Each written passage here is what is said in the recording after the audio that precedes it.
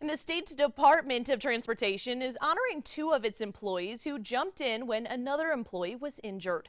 In a letter, the Cabinet Security commended employees Kenneth Martinez and Llewellyn Paul for helping a subcontractor employee when he became pinned between equipment back in November. That employee had significant injuries to his leg, but the two jumped in to help and even talked to his wife over the phone about what had happened. The two men were given 3 days off for their work.